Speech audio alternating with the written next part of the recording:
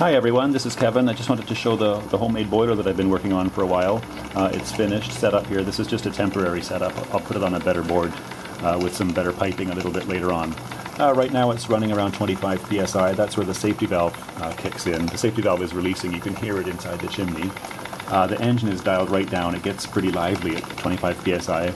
But man, this whistle is something else. Listen to this. Unbelievably loud. Oh, that hurts. So I'll open it up now. I may have to close it again. Hang on.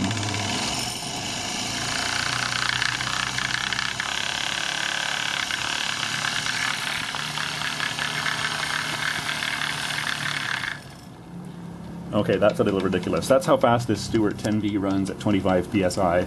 I normally keep it down more like 1 or 2 psi. That's a little more reasonable. But anyway, the boiler's looking really good. So there you go. Thanks.